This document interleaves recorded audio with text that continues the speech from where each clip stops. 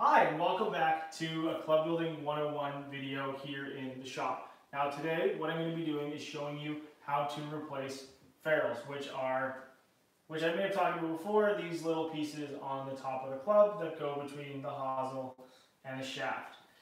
Now there's lots of different ones you can use. Obviously these are just a very simple half-inch stock one. You'll see ones that are maybe 3/4. It's not very often anymore that you're going to see anything longer than that 3/4 length, except if you're buying aftermarket, which I will be installing today, which are these ones right here, pretty cool color ones. Now I've already gone through the process of we're pulling apart most of the heads in the set that I'm going to be building, because you don't need to see me do that 6 times to understand the process. So I've got a set of T100s here. They've got some Project X LZs. They do have grips on them, and I'm going to show you why you don't actually have to take their grips off. It's not one of the things that is generally, if you're going to be building from scratch, you want to start over and actually build everything and cut the length, put grips on, all that stuff. But in this case, I just want to replace the ferrules, which is going to involve pulling the heads, cleaning the shaft, pulling the tip weight out, replacing the tip weight, making sure that they're all clean on the outside as well. I also already have epoxy mixed too, because another part of the process that is going to take some time, and I really just want to show you how to make sure you go through the process of actually replacing the ferrules, which is the main part of this. Now also, what I'm going to show you after too, before I go through the rest of this process, is the swing weight, because there was a set swing weight on these. I'm going to be losing the tip weights as I pull the heads. You can reuse them, but it's very painstaking, and I mean, you can get tip weights for very little money. It's easy to keep them in stock or just have a few kicking around. And I'm going to actually re-swing weight the clubs with the grip on, which is how a lot of OEMs do it. They'll install the grip on the pre-cut shaft, they'll check, they'll add any tip weight that needs to be there, and then from there they'll assemble and you're ready to go. So first thing I do is I'm going to pull ahead. As always, make sure you're wearing safety glasses, because you're dealing with heat, and you never ever know if something's just going to pop or explode or whatever. Now generally you're not going to deal with too much explosions, but you don't want anything having to pop or expand, because you are using heat, and it's going to expand too quickly and shoot maybe something very hot into your face or your eyes. So I'm going to be using a shaft puller. You can actually just use a vise. I like to use a shaft puller. I do it right over top of a garbage can, so it's easy. Everything just kind of falls in there, keeps the shop nice and clean.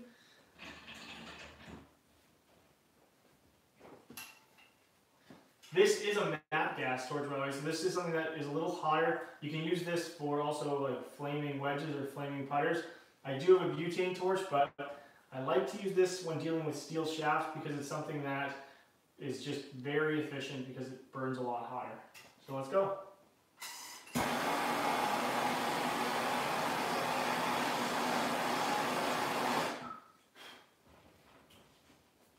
Because it burns so hot so quickly, unless I'm touching the hosel, which I'm not going to do, I actually don't need to use gloves. If you feel uncomfortable not just using your bare hands, by all means just get a simple pair of leather work gloves. Makes it really easy. Head's already off, the tip weight is still stuck in there, and obviously the ferrule is on the gall shaft. First thing I'm going to do is, because it is still warm, just take an old towel. This is an old cotton shop towel, and I clean the top of the hosel. What this does is, it makes it look, hopefully you can see that, makes it look like new. There's no extra residue there, and then that means the new ferrule is going to sit perfectly flush. I'm going to clean the head out. Quick little check, and it's good to go. So that is ready. I'm going to put it with the rest of them. Now, this is the other part of this whole process, and that is prepping this gall shaft to actually go back into the club head once the new ferrule is installed. So here's what I'm going to do. I'm going to have to come back to the shaft puller in just a moment. Because the ferrule is stuck on there, I'm going to take a knife, just a normal straight blade. I'm going to clean it off.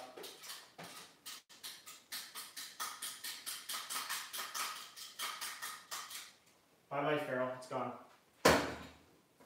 Now there is still a tip weight, hopefully you can see that, stuck in the gall shaft, and what I need to do is get that out of there. because if I just go to install it, air can't escape, and you're going to either have creep, so the shafts can actually start moving its way out of the hosel because there's air trapped, or what ends up happening is it's not going to create a proper bond because air hasn't escaped, or you're going to get that cracking sound, which means the ferrule's not set right, and all these other different problems that you don't want to have to deal with. So to do that, back in, this is the shaft puller again. You can use a vise, pliers, and that torch again. You don't necessarily need to be using this. You can use the butane torch, but I like to use this because it is efficient.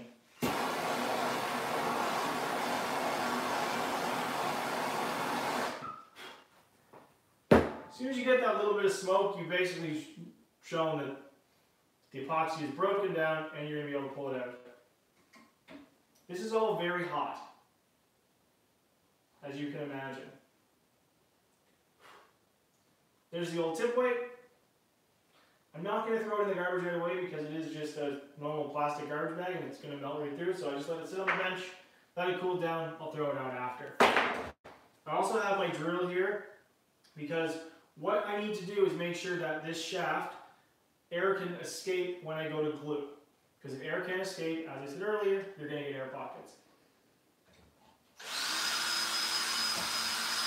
You see it's pulling stuff out. Now to make sure that the rest of it's actually out of there,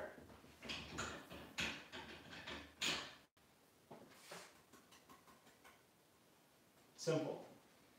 Here's another step that you want to do. Now, there's a lot of different ways you can actually go through this process. This is my quick and easy way. These are golf clubs where I'm not concerned because they're already used. They are a set that I'm going through the process of testing out right now. So it's not like I need them to look factory brand new. That's not the goal here. The goal is to just replace the ferrules. So I want to make sure that I can let air escape from this grip. Generally, when grips are installed, the tape is a little scrunchy, creates a little ponytail, gets pushed in the shaft. What that also does is it blocks the airway. That's why grips actually have that hole in the end in the first place. So what I do to get that out and just make sure that it actually let air escape is you can use something like this, which is designed to, push that hole through. It also works if you have a rattle in a golf shaft and you don't want to pull it apart, because what that does is it holds that grip cap open. But there's an easy, simple way to do it, and that is either I can throw it back in the vise, or I just do it by hand. Just put a drill bit on there and just spin nice and slow. That's it. Not going to push hard. What that does is it makes sure that air can escape because I've cleaned it out and it's allowed that hole to be opened. And now to know that there's something else stuck in the golf shaft, just hold it up to a light and look through the tip. The tip could still be warm, so you want to be careful handling it, but I can see light, so we're good to go. And that is how you clean and prep the golf shaft. Now it's time to go through the process of actually getting them together to, put them together. That was my 7-iron, and I have the 7-iron right here. I'm going to take these pieces and put them away because I don't need them now. I've also gone through the same process I'm going through right now with the rest of these heads already. I have my tip weights, I have the shaft that is ready to go into the club head, and now I need to figure out what tip weight I'm actually going to have to use to get back to the original swing weight. I know they were just around D0 because they are a little short, and because of that I'm not worried about getting into a very specific swing weight. I just know that they're going to be roughly in that area. So right now, I throw it in. It's very difficult to see on the shadow graph, but we're looking at right now an assembled golf club is at like about C6.5. Again, I need to be a lot higher than that. So I'm going to go to my tip weights. I'm going to start with a 7 gram. And also remember too, once you add epoxy and the ferrule, you're going to get a little bit extra weight there. So as long as they're consistent, it's going to bump up a little bit at the end.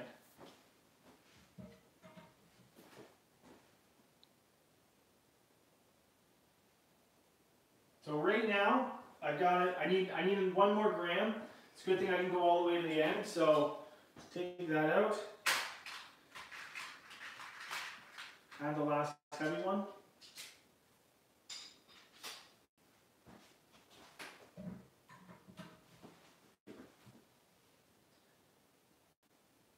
So I'm just below D0, which is exactly what I was looking for. That's what the rest of the set is already set to. And now we're going to go through the actual building process. What I always do too is I set the heads with the tip weights aside, so when I go to actually assemble, everything is very quick and easy. Club heads have been cleaned out, but I'm going to do it one more time. I'm going to show you how to do that.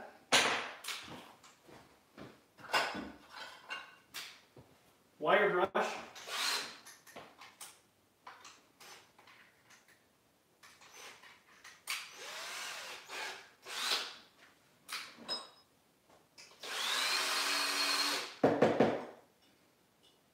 Even after already being cleaned out once, I'm getting stuff like just a little bit more residual coming out, which is fine.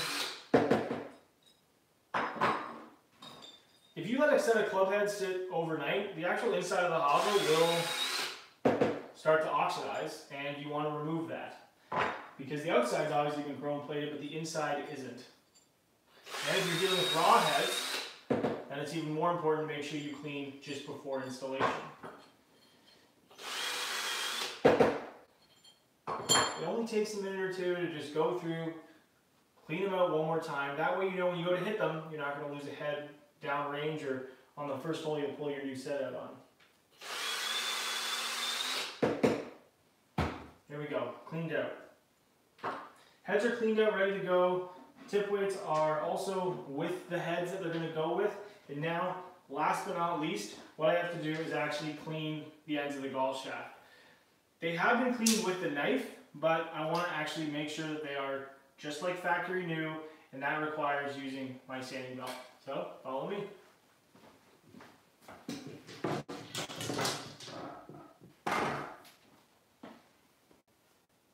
This is, I think it's like an 80 grit sandpaper.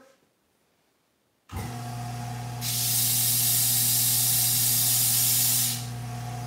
just want to make sure that I go through the process of taking off all of the residual epoxy. You can see it right there. It's good to go.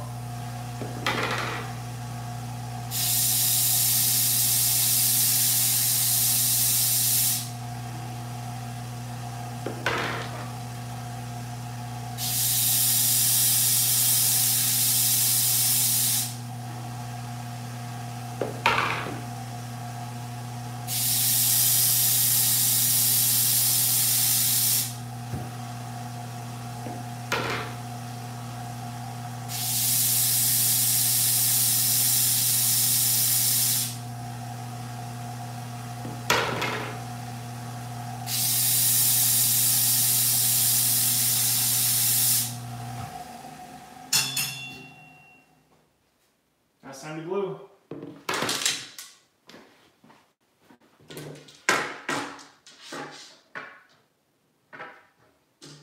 The biggest thing with any club repair job is prep work.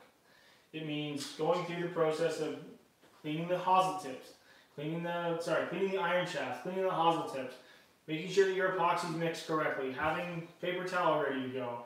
The one thing I don't have yet, which I'm going to need, is acetone. Now I haven't touched these, I'm not super concerned about this, but what I want to do is just go through every possible detail to make sure that when I go to glue them, they're ready to go and I'm not going to have them fall apart. So if I did happen to touch the tips of these gall shafts, or there's any at all like leftover epoxy or residual, it's going to come off with the acetone. You saw me go through the process. I cleaned them out, ran them on the belt sander, and still, I got a lot off those. But now I know they're actually perfectly clean. Everything else set aside. Got my shafts lined up in order. Don't need the tip weights anymore. Set those aside. If your shop's organized, it's easy to put things back as well. Very important. Now, the gluing. I like to start with the longest club and just go in order. Make it really simple. Got the tip weight, got the club head cleaned out, got the shaft. I know which one it is because it's a 5 iron, it's the longest in the set, it's the longest shaft.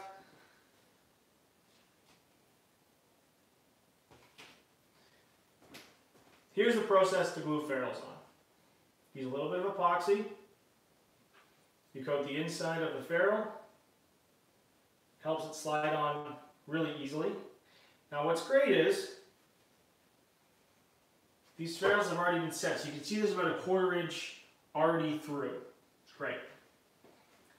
Because I don't want to have to do any, or I want to do as little as possible cleaning work after, once you set the shaft into the ferrule, clean the top of the ferrule, because that means as you push it on, you're not going to get any more epoxy riding up the golf shaft, and it's just one less step to do at the end. Now that I know the ferrule's on, there's epoxy in there, I have to make sure that the tip weight doesn't shift, doesn't rattle, so I have to add epoxy as well. You don't have to add a lot, because as the club cures, anything that's a little bit higher is going to set around the bottom, and it's going to prevent any rattling. It's really simple. Let's add a little bit. Kind of like a pea size on the end. Drop it in. You can see as it's settling, hopefully you can see that as well, there's the little bead that's there because it hasn't actually set all the way in. Now I'm going to use this extra epoxy, wrap it around the top of the inside of the hosel of the iron, and I'm going to push down. Always spinning, always moving the hosel because I want to make sure that it's nice and coated. You can see now already that hosel is that shaft tip is completely coated. Now this is really important because you have to make sure that you put the tip in first, the tip weight, because if you don't, and you go to push the hosel and put the ferrule all the way in, then you put the tip weight in, what you've done is you've actually increased the bore length, you've increased this little shaft length, and then you're going to have a gap. So it's important to go through this process when you put them together so you don't get any gaps, and at the end of the day you have a set that's very easy to finish and it's going to look great. A little bit more epoxy, you don't need to use a lot. That's basically the maximum you're going to need. About half a pea size all the way around. I don't know if you heard that or not, but that was the air escaping from down here, pushing any air up and coming out the top of the club. That way I know that it's not going to start pushing itself up after the fact. So I'm going to use my body weight to push down, give them a couple of hits, know that it's at the bottom. Clean that gap between the ferrule and the hosel. A couple more taps. Now we're good to go. I'm going to put it over here against the wall. Now this can be the difficult part because the grips are already installed. And this is where it's really crucial to make sure that you're paying attention to what you're doing before they set. Because if you just go to put them on, as you can see, the grip is completely sideways. Not ideal.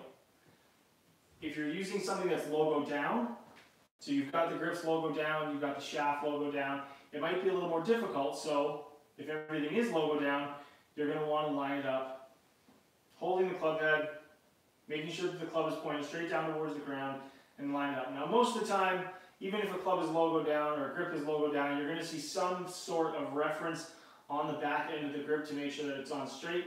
These are actually going on logo up with the shaft logo down. That's a lot easier. I'm just making sure that the grooves, not the leading edge or not the top line, are actually faced parallel with the markings on the grip. Put it up. Takes just a second. Double check. Good to go. I'm going to repeat this process a couple more times just to show you. I'm going to go through it a little quicker because I've already explained it. I will explain it again, but I'm just going to go through this process a little bit quicker to again show you how I go through it. Got all my parts. Epoxy, ferrule, set, clean, tip weight,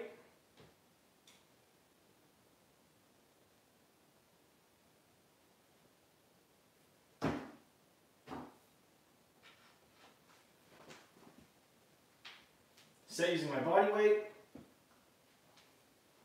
always making sure that I'm turning the club head.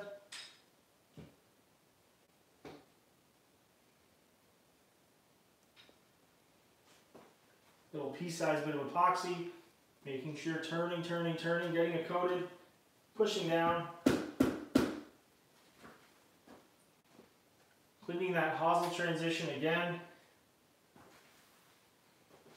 See, it's very clean.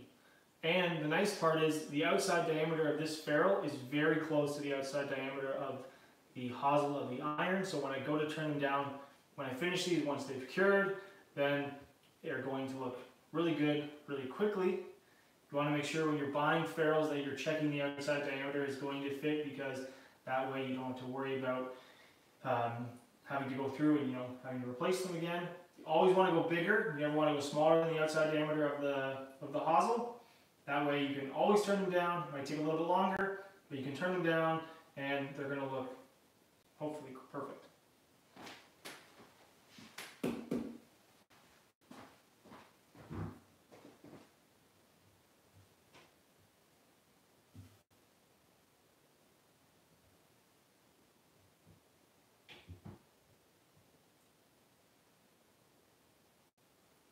Now here's a little thing to look out for, and it's something where I've felt like I've made the mistake before, and then I go to measure and I realize after the fact that I actually haven't made the mistake, and that is a golf club's, an iron head, the blade length, the actual length of the club head from the hosel to the toe, can affect how that club sits against the wall. It could appear that the clubs are not consistent all the way through, even though they've already been cut, you've measured them, you feel like you've double checked, you go to dry them, and then the shaft lengths look really inconsistent against the wall. But what ends up happening is, because the blade length, the longer the blade length, the longer the club is going to appear. This is a combo set, so I have a I have a Titleist T300 here, which is a larger golf club, it's a longer golf club heel to toe, and then that's the 5 iron. The 6 iron is a T100, which is a much shorter heel-toe blade length. This looks almost 3/4 of an inch difference, but I know on a ruler they are a 1/2 inch in between golf clubs like they are traditionally built, because they've been checked and double checked and checked again. But against the wall, they look funny. So if you happen to notice that once you're going through the build process and say, well, maybe I messed something up, let them dry, then you can double check again. If you've gone through the process of checking before you get to this point, over and over again, you probably haven't made a mistake, but I know that I used to look at it all the time when building combo sets and wonder, there's no way this is right because these lengths are all off, and then I go to throw them on the bench, put them on the ruler, and everything looks great again. So that's one of those little things to pay attention to, because you might ask yourself, you might feel like you're questioning your build process, but it's actually just the club length that's actually causing that. So I'm going to build one more, because you don't need to see me do this 6 or 7 times in a row. And then hopefully if you have any questions, please use the comment section. I'll be happy to answer any questions or do more videos like this in the future. So I've got the club, got the shaft, the club head, the tip weight, the ferrule, epoxy, ferrule, set it, clean the top, add the tip weight, a little bit of bead of epoxy. It's not quite coming up the top. Using my body weight, definitely don't hit bottom there.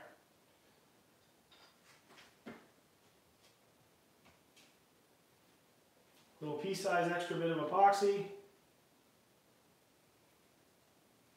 Always moving, always moving. Cleaning it up. Checking one more time. Up against the wall.